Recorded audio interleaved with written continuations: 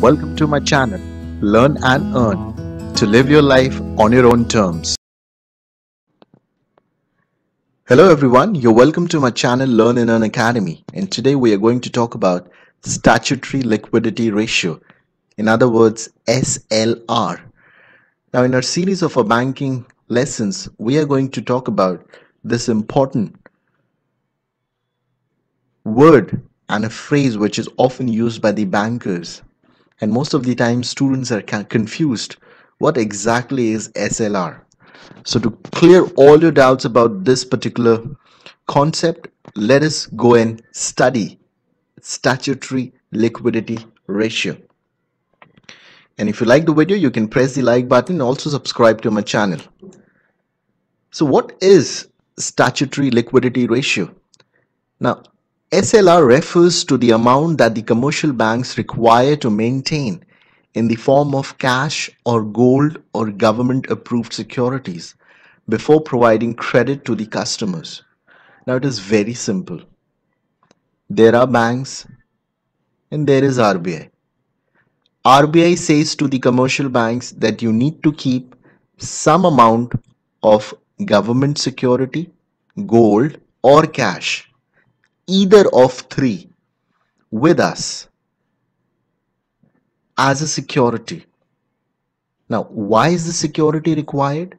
The security is required in case the bank fails, in case the economy is in a bad shape, the customer's money can be returned. Now, this is a safety net for the customer. This is a cushion for the customer. So, what is the current SLR? 19.5%. So, for example, I am a bank. I take 100 rupees from a customer. Now, I can lend the entire 100 rupees to another customer and make profit. Because the customer who has given me 100%, I will give 4% as a saving bank interest. And I will use the same 100 rupees to lend to another customer at 8%. So 4 minus 8 or 8 minus 4, 4% profit as a bank I can make. But the point is, RBI says that you cannot take 100 rupees, entire 100 rupees from the customer. You need to give me, that is RBI, 19.5 rupees of 100 rupees. And you can only lend the remaining money, which is 79.5 rupees. So what has happened? The bank opportunity to earn on 100 rupees has now been reduced to 79.5. This is the concept which you need to understand. SLR is all about the commercial banks keeping a certain percentage fixed by RBI with RBI as a security. In case the customers have to get their deposited amount in their banks, this can be used to give the customers their money back. Now, it is the percentage of demand and time liabilities or maturities that banks need to have in any or combination of the following forms. Now, demand and time liabilities or maturities are very simple. Now, every customer that comes to a bank will deposit his amount. And if a customer deposits his amount in a saving bank, he can withdraw that amount anytime during the day or night. Now this is demand. The customer can demand his money back anytime from a saving bank account. Now the same customer comes with 5,000 rupees and says that I want to do a fixed deposit of this amount because I want to earn more interest. On saving bank, you are giving me just 4%. And this 5,000 I will not be using for 1 year. So give me more interest. So the bank will say, yes, sir, you can deposit it for 1 year at 7% rate of interest. So I am, as a customer, earning 3% more than the saving bank account.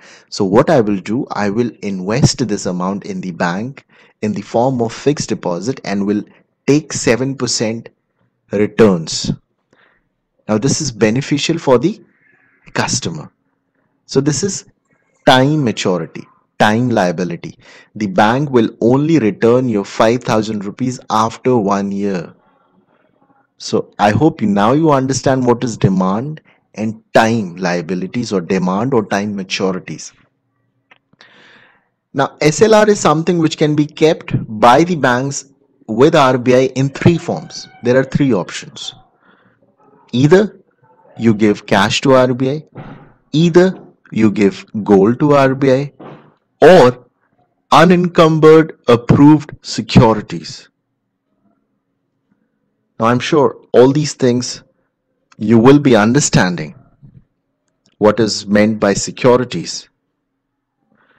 Now, time liabilities refer to the liabilities which the commercial banks are liable to pay to the customers anytime they demand. SLR is determined and maintained by Reserve Bank of India.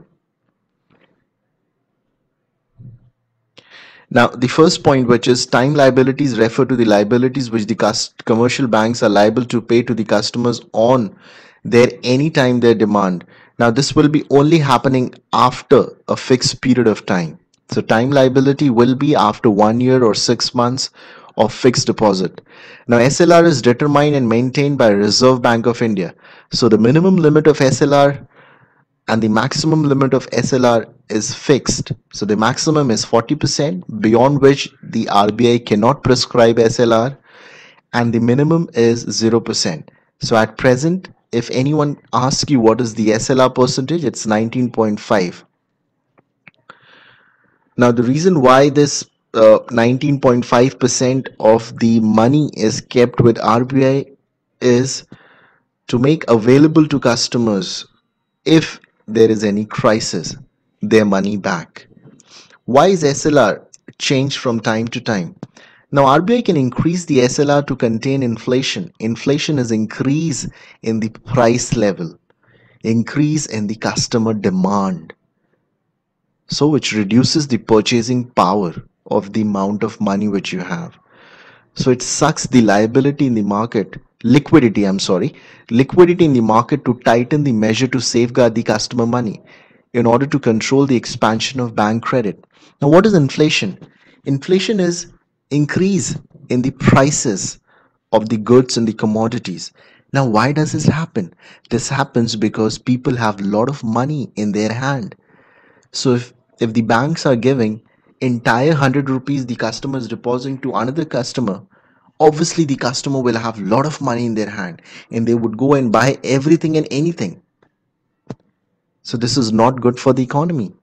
Now what RBI does, RBI plays a very safe measure and tells the bank that you please give me 19.5% of rupees 100 and you can only lend 89.5 rupees to other customers. And this 19.5, RBI says I will keep with myself. If there is any crisis in your bank, if there is any crisis in the economy and the bank shuts down, I can use this 19.5 to refund the customers, to give their safe money to them. Now, this is why customers believe in banks. This is why customers have faith in bank. Because if anything goes wrong, they have the assurity, they have the guarantee that their money will be returned back. So let's go ahead and do a practical example. So if you deposit 1,000 in a bank, cash reserve ratio is another form of money which the banks are required to keep in the form of cash, is 4% and SLR is 19.5%. Then the bank can use 1,000 minus 4% of 1,040 rupees minus 19.5% of 1,195 rupees. So 765 rupees is the only amount which the bank can invest or give loan to other customers. The other amount will have to be kept with RBI. A practical example which you can see in this animated cartoon, 1,000 rupees is deposited by the customer. The SLR and CRR is rupees 40 plus 195 and the remaining money 765 is what the bank can give to the other customers or corporates for loan. So this is the only amount which the bank can earn income from. Now, difference between SLR and CRR, it's very easy. SLR restricts the bank leverage in pumping more money into the economy. So SLR, the RBI uses to control money in the economy.